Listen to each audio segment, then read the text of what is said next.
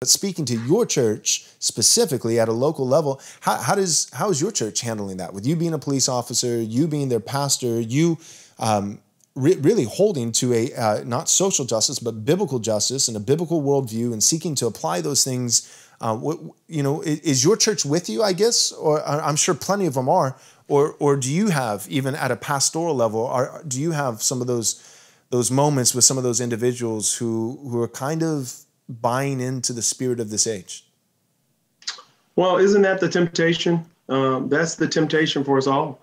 Romans 12 said, do not be conformed to this world, but be transformed by the renewing of your mind. And that's the emphasis at our church, that we would be transformed and resist conformity to the culture.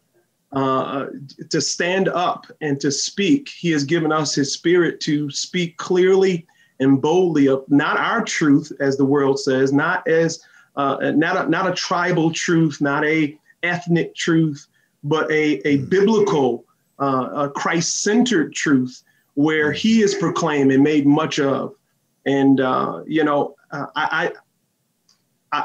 they know my position. And I try to communicate that position from Scripture, but without any other vantage point.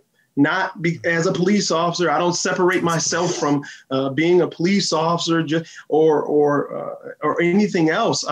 I come as a servant of Christ, saying, "This is what God says. Thus says the Lord," about every issue. That includes government. That includes the culture, that includes family, that includes all of our life. And I think, Joel, one of the major problems in the church is they have detached Christ from life. And the separation is obvious, and it is damaging, where Christ is on the Lord's day for an hour or two, and then on Bible study and whatever service you come to, but then you scatter, and there is no reflection of his authority in our life.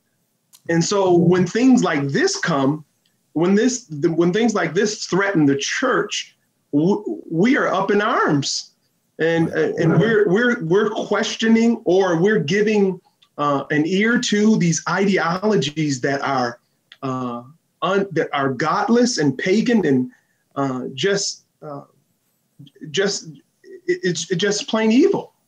Yep. Because we have not recognized the falsehood.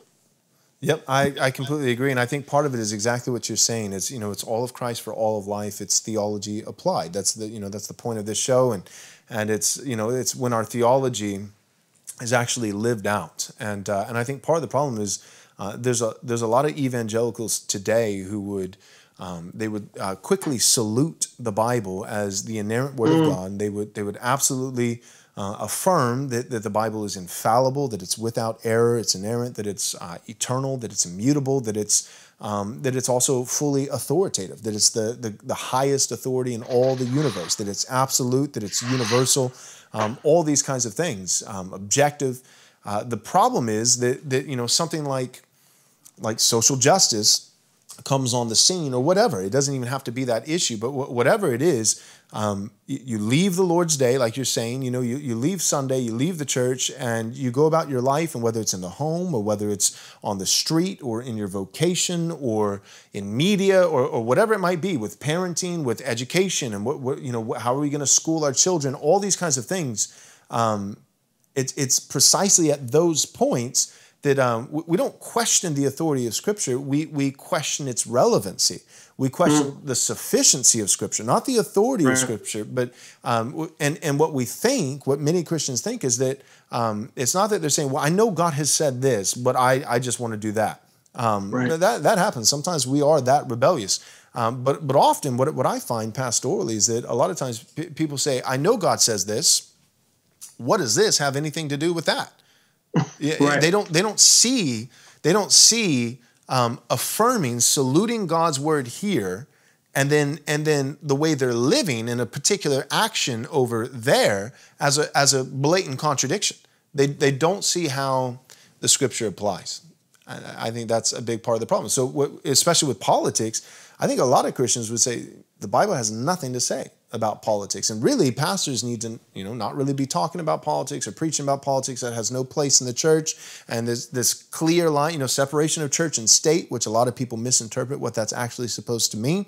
And if the Bible says anything about politics at all, what do we hear most often? Romans 13, submit to the civil magistrate. And that gets exegeted to mean an unconditional submission to the civil magistrate, even when they might be legislating, something that's contrary to God's word. And so there's just so many misnomers and so many misunderstandings about the word at the level of application. I think that's a big part of the problem, so that we see certain things and Christians would be so quick to buy into narratives that are antithetical to the truth of God's word. And it's not necessarily because of this blatant heart that desires to rebel, because we're speaking of Christians with new hearts that in their inner being, they delight in the law of God. It's because in their mind, they have not yet been transformed rather to the truth of God's word, to the degree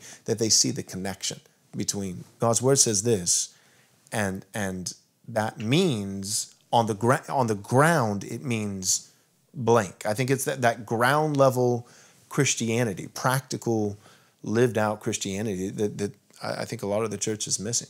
Thanks for watching this video. We hope you enjoyed it. If you did enjoy it, we hope that you'll take a moment and subscribe to our YouTube channel so that you can watch more content like this. Also, take a moment and give this video a like so that it can reach more people. And take a moment and click on the bell so that you'll be notified whenever we come out with new content. Thanks so much. God bless.